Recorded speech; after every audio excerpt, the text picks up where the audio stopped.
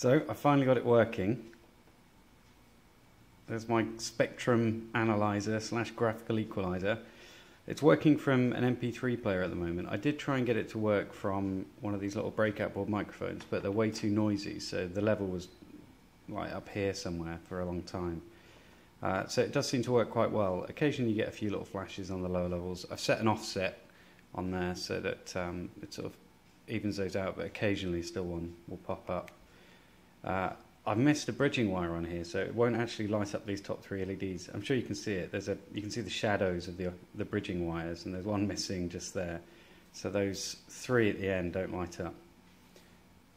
And ignore all of this stuff going on at the back here. That's part of another project that I didn't want to take off the breadboard just yet. But so my Arduino's got all of the wires plugged in pretty much. I think there's only 1 or 2 free pins. So that's it. I'm glad it's finally working. I need to work on the noise issues and also the update speed. I know that cameras can sometimes make it look like it's not updating very quickly, but it really isn't updating very, very quickly. There's some noticeable lag, so it's a bit annoying.